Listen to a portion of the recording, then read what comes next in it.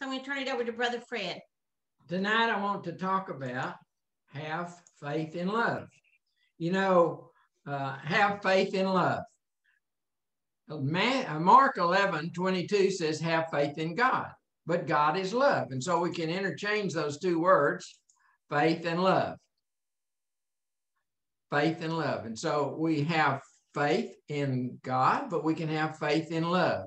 And I have a passage that, a couple of verses that I want Sherry to read to us from the Passion Translation.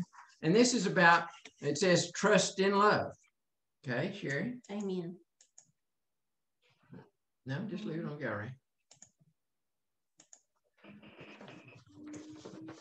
It says in verse 16 of 1 John chapter 4, we have come into an intimate experience with God's love, and we trust in the love he has for us.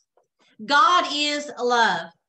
Those who are living in love are living in God, and God lives through them. Verse 17, by living in God, love has been brought to its full expression in us, so that we may fearlessly face the day of judgment.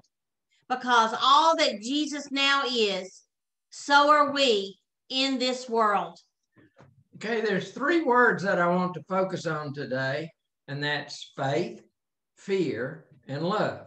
We can have our faith in fear. We believe said something dreadful is going to happen. I call that faith in fear. It's really doubt and unbelief. So we can have our whole perspective based on fear, or we can have it based on love. Both these are opposites, because love drives out fear. Not just normal love, but perfect love drives out fear.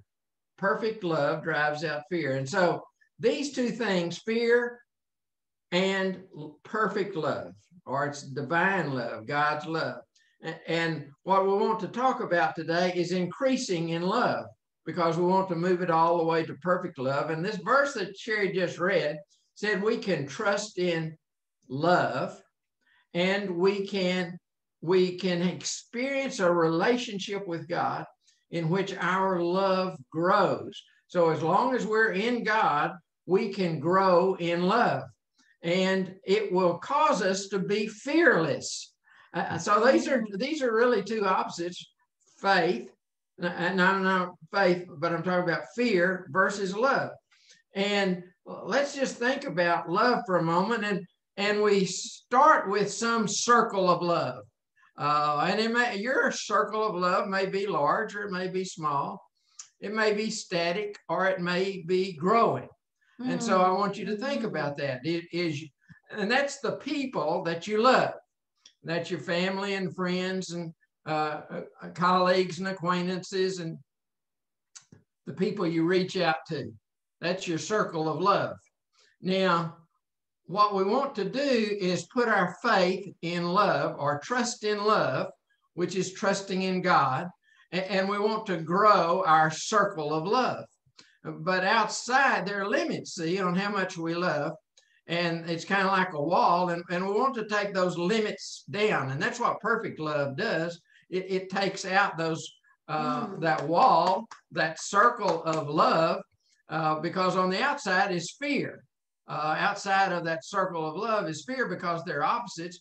But the extreme then is if we grow in perfect love, to love all the way that it's complete, it's perfect, then that wall is broken down, and we have no limitations on us. And so we're always at the point that we need to see where our limits are and stretch out more territory. I believe that the Lord wants all of us to reach into new territories and influence people's lives and have impact on their lives. So these are some of the things that we're going to be talking about tonight. Now, Sherry read from 1 John 4, and 1 John 4 has several verses about love and perfect love. And where does perfect love come from? Well, it comes from being in God, but God we can't see. it comes from loving people, loving one another. That's where perfect love comes from. That's good. It's good. 1 John 2 says it also comes from us following the word. So as we're following the word and loving other people. Now we can say, oh, I love God. I love God. But we have to express that in our love to other people. And as we love other people, then our circle of love increases. And the way that we get perfect love is to increase our circle of love. That's by the influence and reaching out to other people. And I want to give you some examples.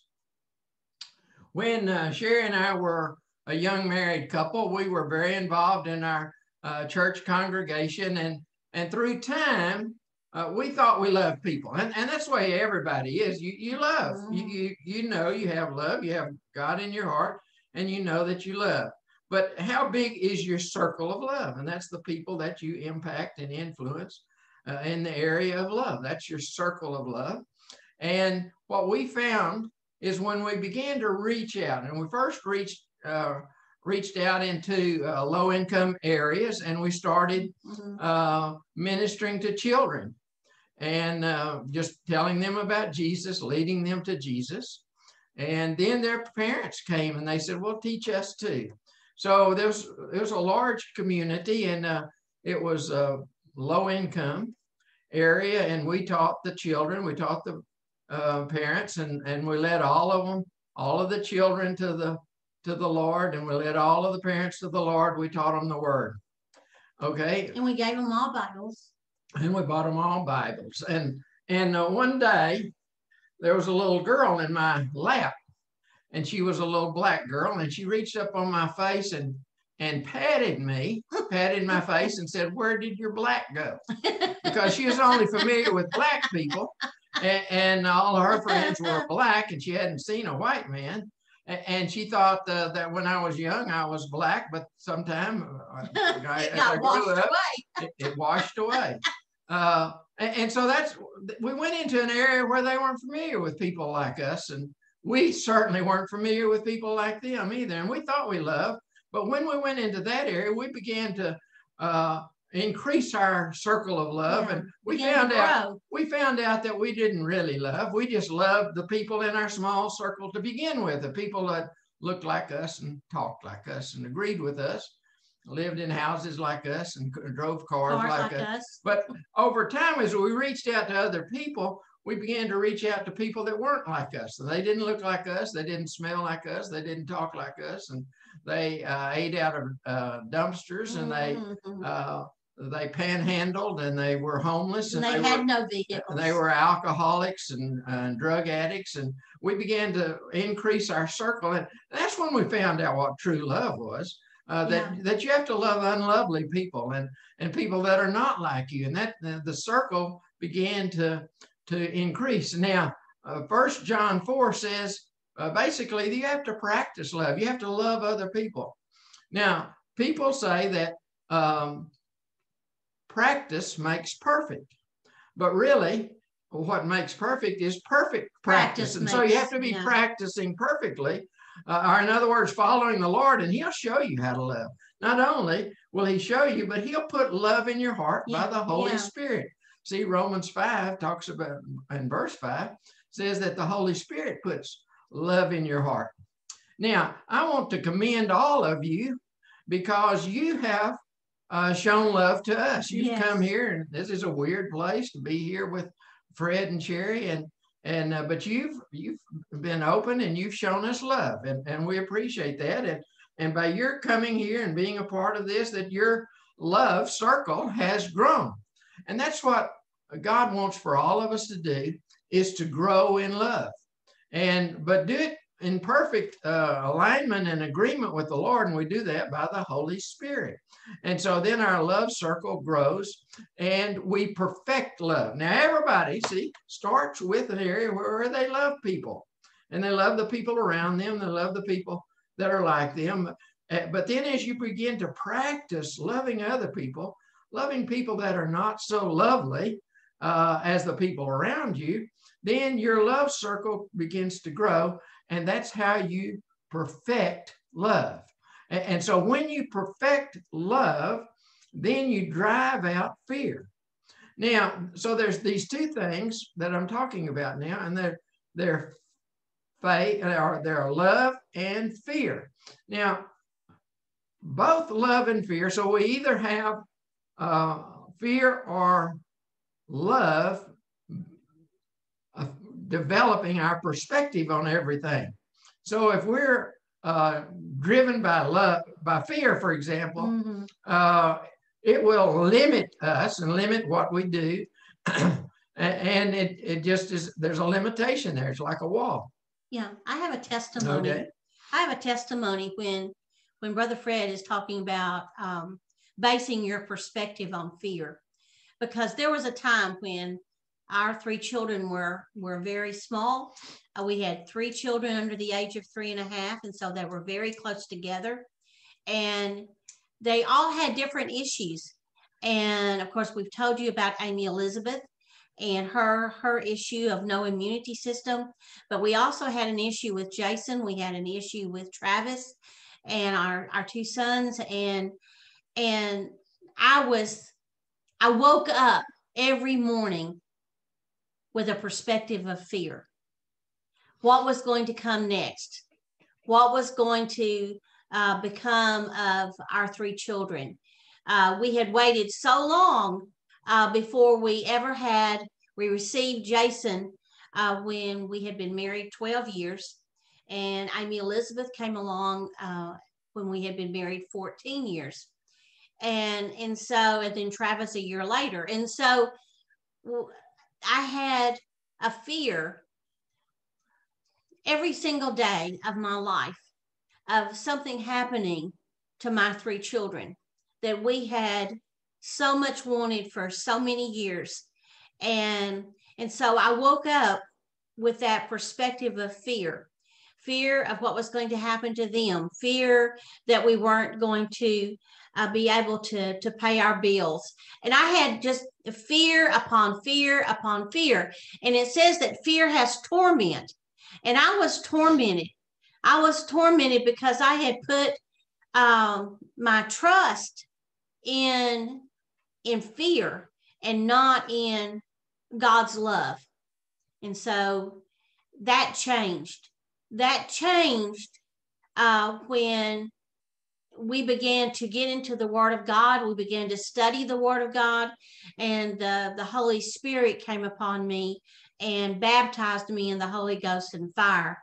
And there was just the Lord just infused me, if you will. I had a love infusion into my heart, and I was able to believe the Lord and trust in the Lord and trust in love, rather than always having a perspective of fear. Okay, so both of these terms, fear and love, are self-fulfilling. Job, see, was very fearful about his children. Right. And he lost all of his children, lost all of his wealth. And then I believe it's Job chapter 3, verse 25. He said, the thing that I greatly feared came upon me. And literally, that verse means the fear I fear comes to me. The fear I fear. I fear a fear, and it comes. Now, that's literally the word. I fear a fear, and it comes. So it's self-fulfilling. It's a self-fulfilling prophecy. If I'm fearful, then that's the thing that happens. And I'm afraid that dreadful things will happen. And so I'm in doubt and unbelief if I am operating in fear or out of fear. The fear I fear comes upon me. That's a terrible thing. Yeah, it is. And people need to be free from that. And so if they put their trust in fear, then that's going to be self-fulfilling, that the fearful and dreadful things come upon them. But if you put your faith in love and you trust love, and love is God and God is love. And so if you're trusting love, then love does not fail. Hallelujah. That's 1 Corinthians 13. Love does not fail. And so if you put your trust in love, it will not fail. You will be victorious. Hallelujah. Now, it'll cause you, if you really trust in love, it's going to give you courage.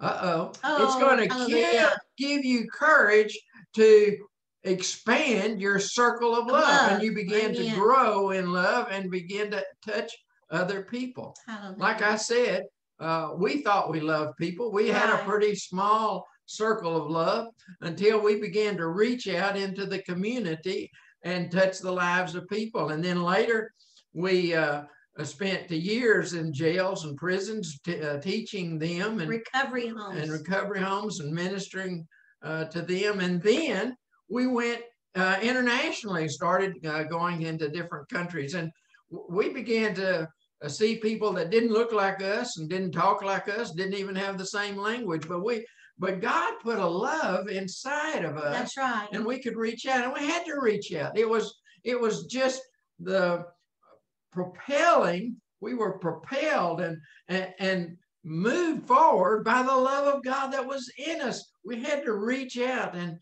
to impact people's lives. Now, we thought everything was good as long as we had that little love circle. And we'd go and see our friends and have time with our friends and go to the church services, and then we'd have fellowship. And we had that little circle. It was just a little circle. And we thought everything was okay. Well, we didn't know that beyond that, it was a fearful world. But when we began to reach out into that world, and part of the reason that we did that was of the teaching of the Word of God. We really got into the Word of God, studying the Word of God, and we knew we needed to move out and not just be satisfied with our little circle of love, but we had to reach out into the community. God invested in us, and we needed to pour out that investment. God wanted to work through us like He wants to work through each of you. He has invested His Word and His Spirit inside of you and the truth inside of you, and He wants to work through you out into community, into the community and to other people. Okay, so I have another testimony. All right, here it comes. Well, one thing that helped me to grow and to enlarge my circle of love was that I would do puppet shows, and George and Joy will relate to this, because I would take my puppets down to family housing for the University of Georgia, and I would set up my little tents and tables, and we would take snacks for the children, and we would do our puppet shows down there. And there were children from all different countries that would come, and some of them may not have understood English, but they understood the puppets and what the puppets were doing, and we would teach about Jesus, and they would have their little snacks and cookies and little bitty drinks in those little bitty boxes, and that helped me to come out of fear and into love, and it also helped me expand my circle of love. So okay, good. Sherry's fitting right in here. Thank you. She catches it. That's good. You know, one of the things that has helped us is, of course, I mentioned about the Word of God, about how it has that we really got into the Word of God, and we saw from that we had to move out and we had to do other things and expand our horizon, and that's what I encourage each of you to do. But another thing that helped me and helped us to expand our horizon and impact was that we have people who challenge us. There's friends around us that feed children at the dump in other worlds and in other countries, and people that go every week to the thousands of homeless people on Skid Row in Los Angeles. And go to the church in the park where it's homeless people. Echo Park. And they evangelize in colleges where they're leading people to the Lord. And so these kinds of people encourage me. And Doug Roberts, whom some of you have met, I mean, he travels all over the world, and he has been in some really, really strange situations. And Sherry and I have been in some strange situations, and we've gone into jails and prisons in other countries. And you know, prisons in other countries are not like the one here in the United States. And I took my son-in-law with me one day, and he went into a prison in Honduras. And the thing about this particular prison, they had just killed 50 men in a revolt inside the prison. And it's so bad in that prison that the guards don't go in the prison. It's the inmates. They run the prison, and the guards just stand on the outside and make sure that they don't get out. But my son-in-law and some other men, they went in there to minister to those people. I mean, that takes courage. And so what I'm leading to then is courage. If you have your faith in love, you will have courage to spread the love. Woo. Glory to God. Let me say that again, because I think it's pretty good. Say it.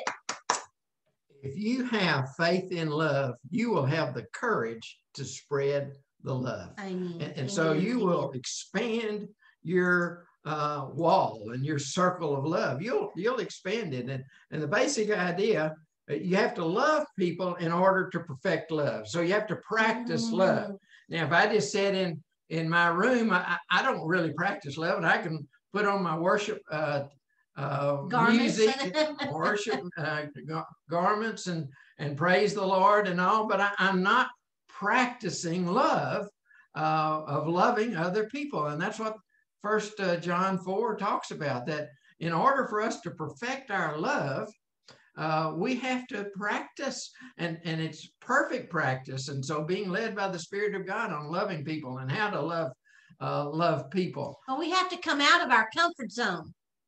See, this is the comfort zone. Yeah, this is our little circle right here, and we feel good there. We feel comfortable there. Everybody we know there, and but it takes courage to expand your love circle and reach out to other people. And if we were just talking about ourselves, but we just sat here in our house, then we could think everything was all right.